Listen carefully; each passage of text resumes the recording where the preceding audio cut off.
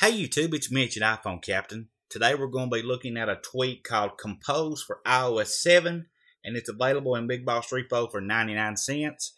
And what this does is pretty simple actually. It just adds a couple buttons inside your control center, which allows you to do a number of different things such as compose new tweets, new emails, new messages, iMessage, body SMS, whatever you want to do.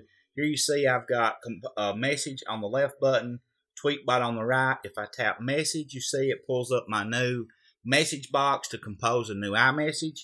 And if I tap tweet bot, I get my new tweet bot compose box opens up.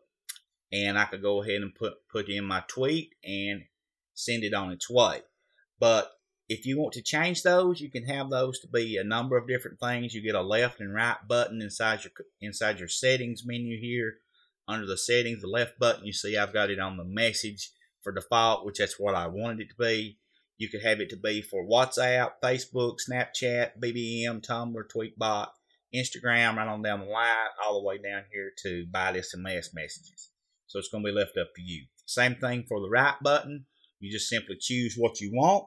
And also, guys, if you don't like the location of where these buttons are, all you have to do is go into CC Toggles here, and CC Loader, and just pull this wherever you want it.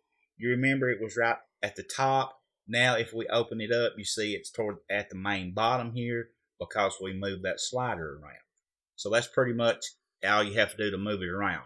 That's called Compose for iOS 7, and it's in Big Boss Repo for 99 cents. I think you'll really enjoy it, guys. Check it out. If you're not a subscriber, guys, we'd love to have you here. Please hit that subscribe button before you leave. We do these kind of videos very, very often, almost daily. And if you would share this on Facebook and Twitter, it really does help us out. And as always, keep coming back.